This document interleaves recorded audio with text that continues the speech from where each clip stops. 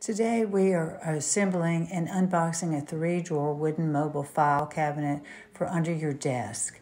And this is made out of processed wood. It has 3 drawers. It has wheels, so it's mobile.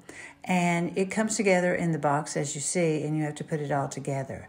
The instructions are very, very easy and quick to put together. I think it took us a half an hour for my son and I to put it together.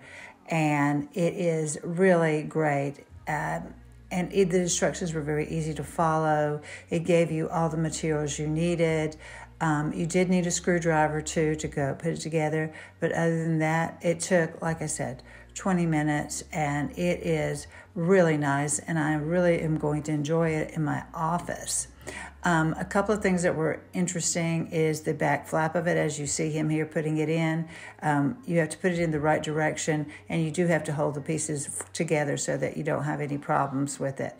Other than that, it was easy breezy to put together, and you had a couple of extra parts afterwards of little screws. The drawers were very easy to put together as well. And it's very deep, and the measurements on it are great. It fits right underneath my standing desk, and I really like it a lot. And I know you will too. And as you can see, you put the base together first and then finished product, and I really, really like it, and I know I'm going to enjoy it.